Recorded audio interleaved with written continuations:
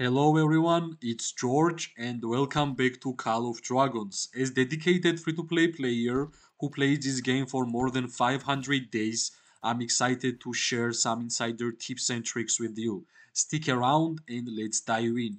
Today we are going to have a special occasion. I think I have never had a chance to have a first impression or preview for heroes which are already almost here. We have two epic heroes and two legendary heroes to review. I'm really excited to see these four heroes because, especially epic ones, I wanted to have more epic heroes and finally we are getting them, right? At first, we need to mention that epic heroes are already here. We can get them from the gold chest and from silver chest, and yeah, Tara and Nairnin is here. We can actually get them and use them in the Call of Dragons. So let's understand what kind of new epic heroes we are having here, and of course I will try my best to share my first impressions and first opinions about these heroes, right? Tara is a League of Order overall gatherer and support talent tree hero, which kinda looks cute, right? I like the theme, I like the style, more of a like a priestess, right? So let's see what kind of skills Tara is going to have. The first one is always most important skill. Attack range very far, of course, heals the Legion lightly wounded units and grants the Legion synergy until the Legion casts a rage skill. Healing factor is 500 and alright, synergy is hero skill damage dealt up to 20%. Alright, the numbers here are pretty huge, right? 20% hero skill damage dealt bonus is a huge amount of percentage and a 500 healing factor is quite good. If we're gonna like compare her with the indies, let me check. Where is my indies? Indies has 600 healing, 450 healing factor, and infirm 20%, and Indies is awakened, right? So difference is huge. Like new style of epic hero is here, and I think she's already powerful with the main skill. The second one, while in the battle, the legion and the four surrounding friendly legions gain keen and resistance every 10 seconds. Keen attack 5%, damage taken minus 4%, 15% attack bonus and damage reduction up to 10%. So we understand that Tara is gatherer, right? But I think she can be amazing support. We are having in a state of the game where we are going to have a new different type of march or legion, which is purely support type, buffing legions around you, and I'm actually really excited about this change. I think this is a new direction to Call of Dragons, which is quite interesting. Gathering speed bonus is 20% and gathering mana like speed is 20% also. The fourth skill, again one more PvP skill, 10% defense bonus, 10% HP bonus. HP bonus is always my preferable choice in terms of buffs, right? 1, 2, 3 skills are already amazing for PvP in my opinion, especially if you are going to a support type of gameplay, right? The awakening skill, which will be easy for us to awaken her because she is epic hero, generally gets 600 like 100 more healing factor, and yes, like that's all I guess, because skill damage dealt is also 20%. We are getting additional 100 more healing factor. In my opinion, this is amazing epic hero, already one of the best which we have currently in the game.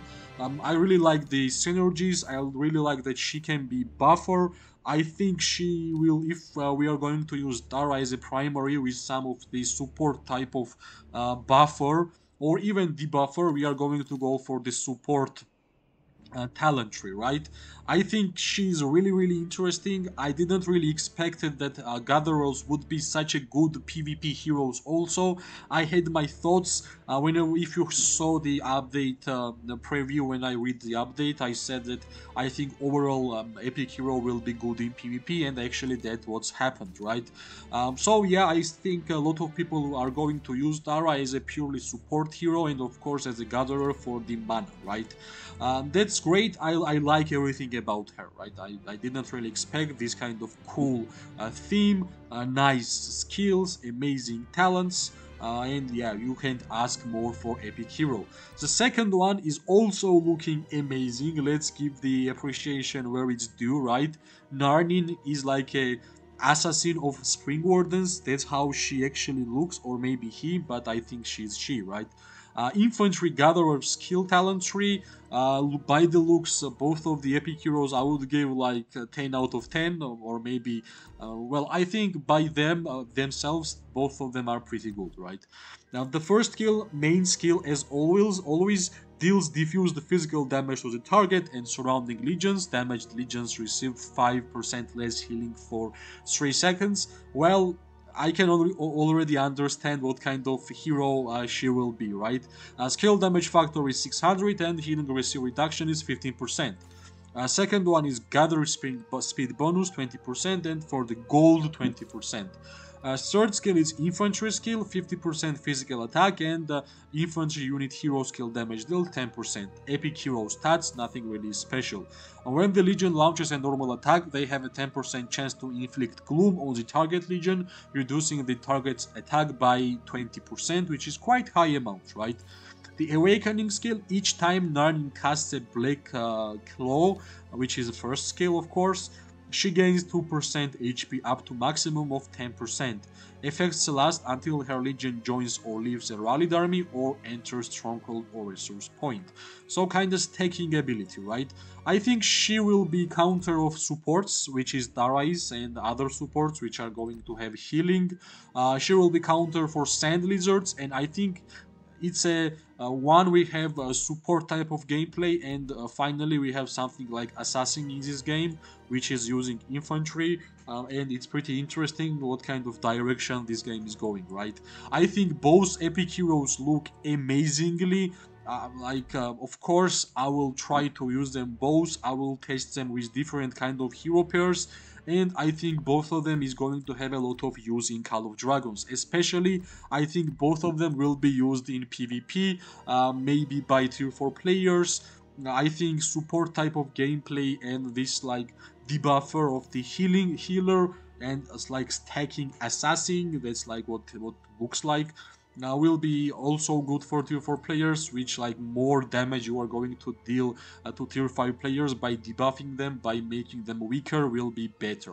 I really appreciate these two epic heroes. It's been like I think it's been the first time when we received epic heroes in this game, right? Well, maybe you will think that that's all regarding like new heroes which are coming to Call of Dragons, but as I said, this is exciting video because we are going to review 4 heroes instead of 2. And how we are going to do that, of course, same way like we did last time when new heroes were coming to the town, by the emojis, right?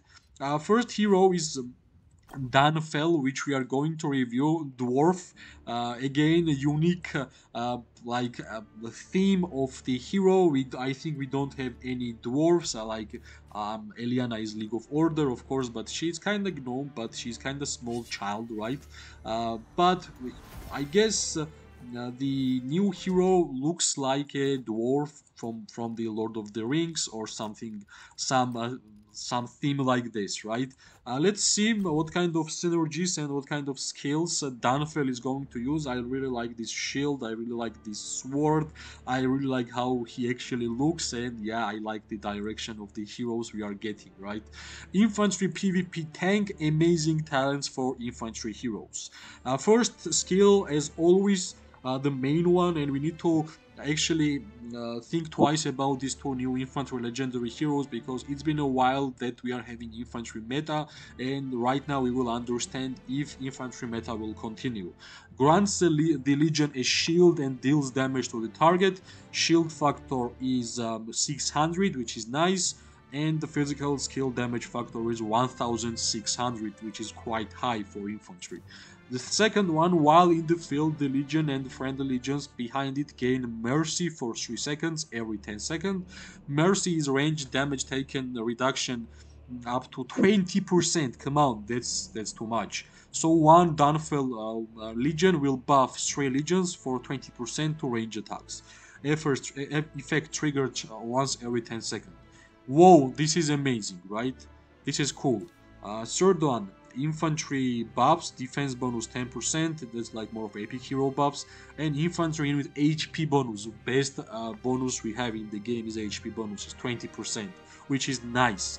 The first one, when the Legion casts a shield strike, let me see, yeah, first skill, the target Legion gains debilitated and slow for 3 seconds, takes more damage from the Legion, 20% more damage from the Legion, and 20% march speed reduction. Okay, nice. Yeah, I think infantry meta will continue. When dealing damage to Legion affected by Halving Fury, which is Halving Fury, is the first skill. Adds 1 second to the duration of the slow and the effect, and that can be triggered once every 2 seconds. All right. Pay to win's favorite hero Dunfell is here. Let's congratulate two players who are going to awaken him as fast as possible, because I think we are going to have more infantry meta, right? Yeah, yeah, yeah. This is actually not that exciting. We are going to hit some brick wall for more, because all of these skills are usable everywhere.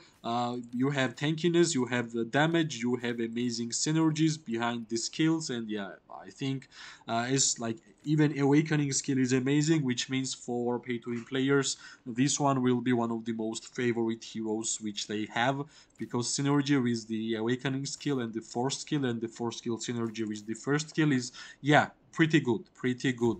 Let's check the second hero, the first one actually, which we are reviewing so far, and the last one is Mogoro. Mogoro is the infantry hero from the Spring Wardens faction. I guess he's some kind of brother or sister, or I don't know, like a child of Garwood, or maybe he's the father, but yeah, guy looks like a Garwood because it's tree, but I kind of like this theme also, right? Infantry Garrison skill, new Garrison infantry hero for Spring Wardens. Skill is quite interesting, right? First and main skill, which has rage cost 1000, gains a lash auto out for 3 seconds. Meanwhile, target is branded and bruised for 3 seconds.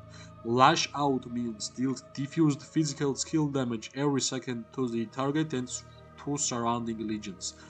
Skill damage factor is 450 for every sec. Okay, come on, it's a lot. HP reduction, HP 30%. Alright, we are having some skill user infantry hero. Yeah, game is changing, guys. Game will be different. Game will be more interesting. Yeah. Alright. Passive skill, when Legion inflicts a debuff upon a target via innate skill. Innate skill is the 5 fixed skills that every hero starts out with. This did not include their talents. The effect is also transmitted to up to 2 surrounding targets. Well, means that hero skill damage deal debuff targets 15%. More damage. Less survivability, more damage. Legion infantry units gain 10% physical attack, 20% infantry unit defense. I would want to have HP bonus instead of physical attack, but that's fine. Garrison skill is damage dealt bonus 10%, HP bypass 10%. Alright. When dealing damage to a branded enemy legion deals additional physical skill damage factor 200. Effects can be triggered once every 5 seconds. Let me introduce, guys, a skill damage factor user infantry hero. The first one, which will be less tanky, but skill damage factor will be the damage type which this hero is going to deal damage. I think you are going to be really squishy for Mogro, and I'm not going to say this is a bad playstyle. I need to see how it works. Maybe you are going to deal absolutely amazing amount of damage. Plus, we have skill tree, right? So it will be really, really interesting. Yeah, I think we reviewed every single hero which is coming to the game. I think all of them is separately interesting. I love the two new epic heroes. Danfel is amazing for pay to win players. Mogro needs to be tested because like this is pretty weird. We don't have anything like this in the game, and in legendary section especially, and we need to actually check how good of the synergies Mogro will have and how much damage this hero will do, right? Because I think Mogro is damage dealer. Honestly, Mogro is not tank. Mogro is purely damage dealer. That's my honest opinion about this second legendary hero. Of course, I'm not going to speculate regarding hero pairs. I need to play more, and I need to think more about the heroes which are coming. It was my first impression, what I think, what's my reactions about the new heroes, and I think all of them are really, really interesting, giving us the new direction of the game, which we are moving forward, and it's looking quite good, right? I think soon we are going to have some sneak peeks of the new faction, and yeah, lot of exciting times for Call of Dragons. As always, if you like the video, press like, subscribe, share. It gives me more and more motivation to make more videos for this game. And as always, wish everybody amazing day, morning, or night, wherever you are. We are going to see each other really, really soon. Bye bye and good luck.